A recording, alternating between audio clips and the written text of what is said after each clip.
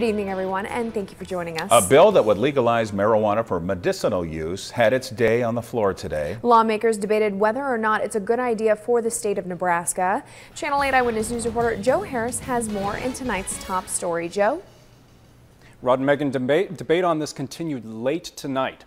Supporters say it's a good alternative for pain and health problems, but that doesn't stop others from saying it's dangerous.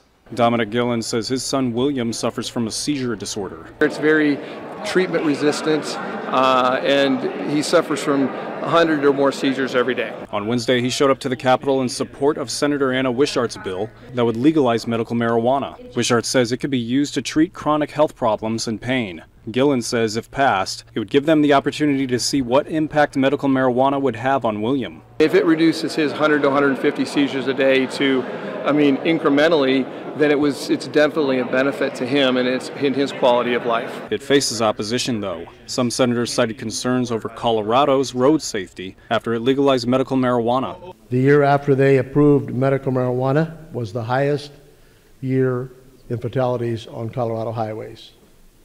So don't tell me that marijuana doesn't kill people.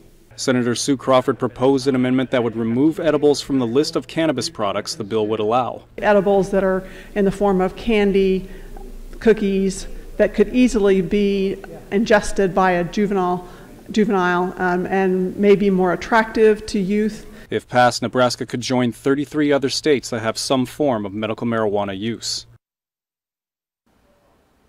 Now, lawmakers did not vote on it tonight. Now, even if this does not pass in the legislature, some are working on a ballot measure that would put legalizing medical marijuana on the 2020 election ballot. Joe Harris with our top story tonight. Thank you, Joe.